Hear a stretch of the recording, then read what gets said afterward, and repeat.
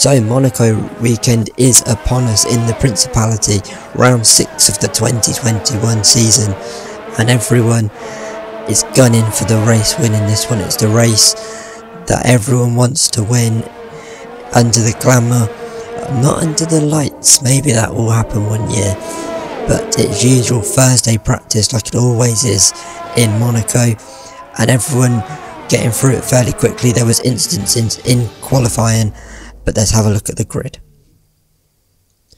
So this is the grid for the 2021 season. It's a Red Bull 1-2 who absolutely dominated the weekend. It's Sainz though ahead of Gasly. Row 2 is the two Ferraris with Leclerc ahead of Verstappen.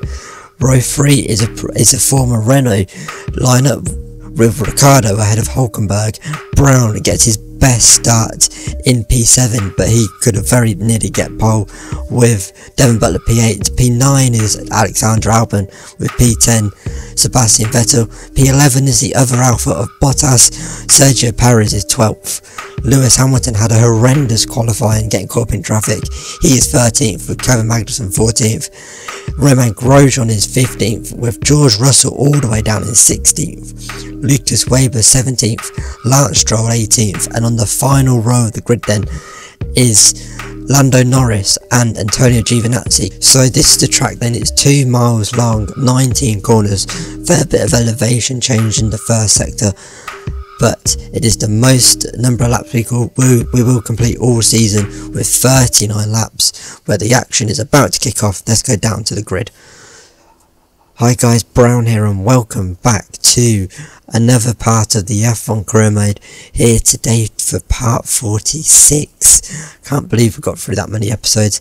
We've got a good qualifying here in Monaco, and hopefully we can have a good race. We are going to have to go for a lunge into turn 1. We have great pace. I could have got pole, but I messed up my last lap in Q3. I didn't improve and everyone else did. I was fastest in pretty much every key qualifying session. We're going to be doing the one stop from the softs onto the mediums, and let's get into the start of this race. It's lights out and away we go. It's poor start from Pierre Gasly. Carlos Sainz gets away well. Pierre Gasly's left defending. They get to 2 Ferraris. We go down the inside. We go for a giant dive into that corner, into turn 1. We're now going wheel to wheel with Max Verstappen. Verstappen fends us off. We're past Ricciardo and Hülkenberg, and we're up into P5, which is good. We started P7, so that's 2 positions up already. But we need to get past Max as quickly as we can. Down the inside we thought about, into Mirabeau, and now into the hairpin for the first time as everyone bunches up. Tried to go down the inside of Verstappen, couldn't do that. Verstappen's too clever for that, everyone running through.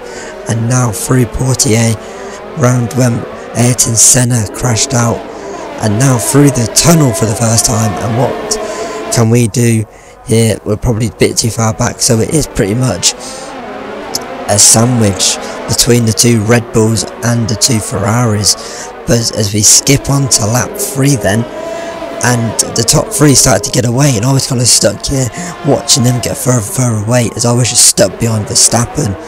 But I realised literally the saving grace that if you kind of went to the left coming out of the tunnel and then quickly went back over to the racing line, you'll see here on the onboard, you can kind of, if you're quick enough, get down the inside, which we're going to try and do here on lap 5, and then go round the outside to back.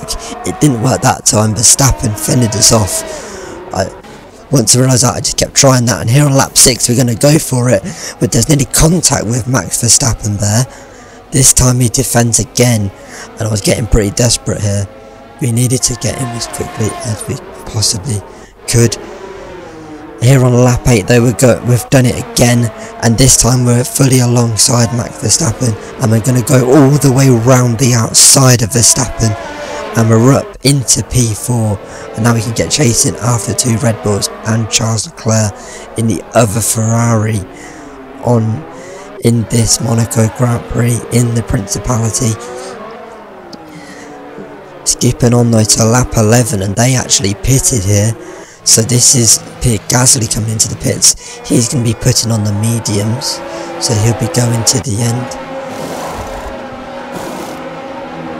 and off he goes on lap 12 now as he crosses the line. 1 lap later though, into the pits comes Max Verstappen, and these are just going to come out though in loads and loads and loads of traffic, because everyone kind of behind and in the midfield, and especially everyone outside the top 10, started on the mediums, so they'll be going to the hards at some point in this race, round about lap 20. So until they pit, they're just going to be holding up the leaders, which I kind of realise as Sainz pits on lap 13, so does Charles Leclerc, which I kind of realised. So this whole time I was kind of staying out. I'm actually in the lead of this race now with all these pitting, but I knew as Ricciardo beats out Carlos Sainz there, but I knew that if I pitted I'm going to lose so much time to these guys that are now in traffic, as Charles Leclerc goes wheel to wheel with Lance Stroll, I think it is, and all the way around the outside. In fact, it's Sergio Perez. Wow, what a move. This is all the way on to lap 18 though, so Sainz actually pitted, managed to get past Ricciardo. I think Ricciardo pitted, so he's now on the back of us. This whole time we're still out on the soft tyres. Round the outside, Sainz actually hits the wall there and has damage to his front wing. So it was at this point where I kind of think, right, we're going to have to pit. They should have pitted round about now, because I weren't really constantly checking, I was just kind of guessing. So as we round the final couple of corners, we're going to come into the pits on lap 18, we're going to make our one and only stop. And we're going to go on to the mediums and just go to the end of the race. There's a bit of a glitch in the pits there with the tyres, you would have seen there, that was a bit awkward. Into the pits we go, on to the set of the mediums, and this is pretty much our race now. We've just got to take these to the end. We managed to go 5 laps further than everyone else, but I completely mistimed it. There is everyone.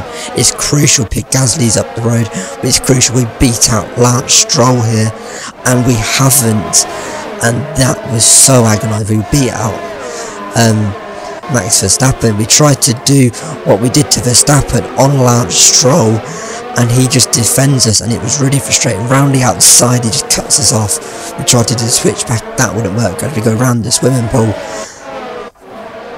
and it was so annoying. You can see how much time we've lost. Verstappen's held us up, so we're gonna go down the inside into the second to last corner. We're gonna get past Lance Stroll, and we needed to do that. That was a whole lap. You can see the amount of time we've lost, but it doesn't matter because Pierre Gasly was getting held up, and we overtook Pierre Gasly down the inside exactly the same as Lance Stroll, but at the perfect time, because as we went down the inside of Pierre Gasly, everyone else pitted.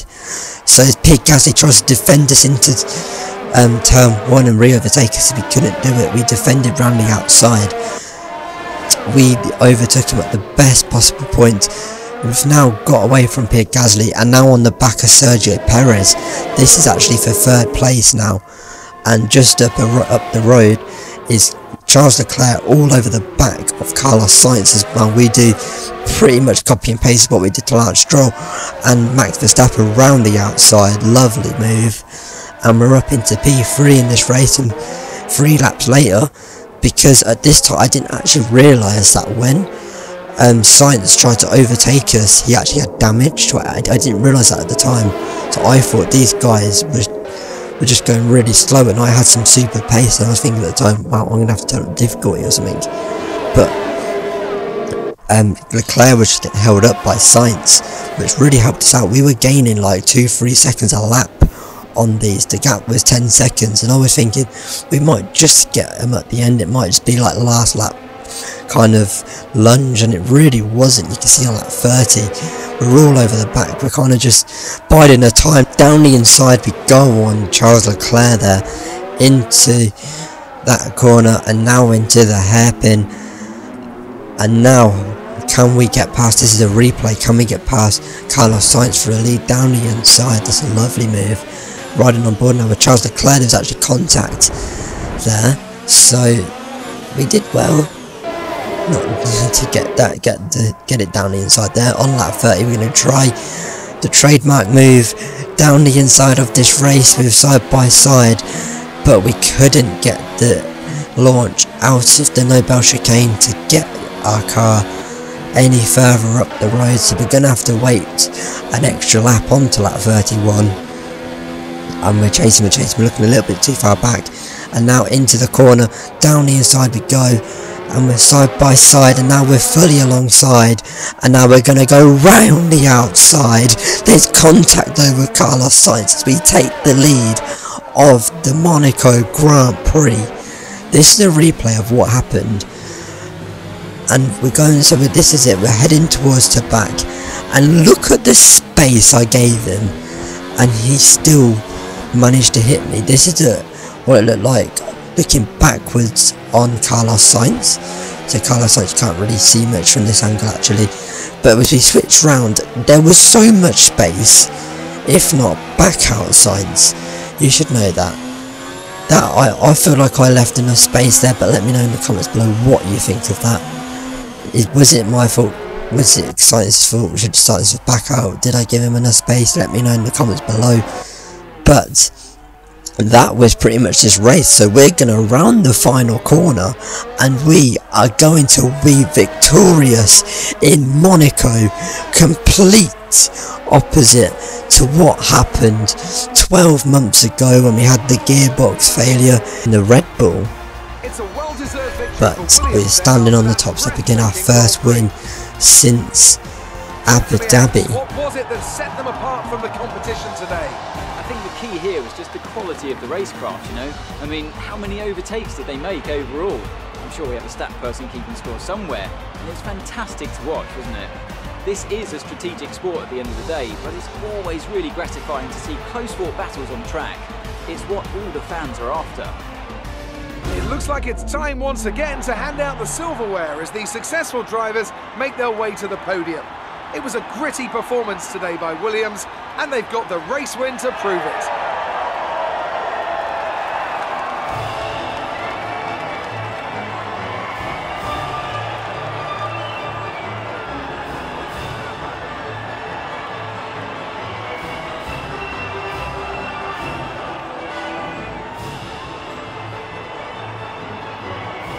This is where the game glitched out, so it said Charles Leclerc beat Carlos Sainz, but you quite clearly saw, if you rewind it and you'll see a screenshot just a second, Carlos Sainz quite clearly beat Charles Leclerc and there weren't even a penalty, so that was odd. But Carlos Sainz still leading the championship, Charles Leclerc third, Max Verstappen second. We've got some big points, so we've got 35 points now. And we're already back ahead of George Russell, so hopefully we can just carry on now. We've got Canada next, that's my favourite track, so hopefully we can just keep winning. Hopefully that would be ideal. In the constructors we're up into P4, just behind Alpha. Red Bull is still top, Ferrari second, and all the way down at the bottom is Haas. I've not actually realised that they have 0 points. Into the paddock now, and we're winning our rivalry with Nico Hülkenberg. We're losing it though with George Russell. We're probably going to lose that with George Russell, to be honest, but it's still early days with the rivalry with Hülkenberg, so we'll see what we can do with that. We have some serious points now, 1,600 points. We failed the objective to get that extra 500 points bonus, which is a bit of a shame. Fantastic podium, well done. And yeah, well, that was just an excellent race, weren't it? That was literally everything. We've got the most, we've got the best win you can probably get in F1 by winning in Monaco. That is win number 8 for us in our career. Like I said, the first win since Abu Dhabi. And hopefully we can carry on winning. I'm really looking at a win in Canada next time out. At recording this video, I still need to record that episode, so a win in Canada would be lovely. But what a race! It's from P7 to the win. We actually got driver of the day as well, which was good. But let me know your thoughts on it. Don't forget to like and subscribe. And I'll see you in Canada. Wow, What a race. Goodbye.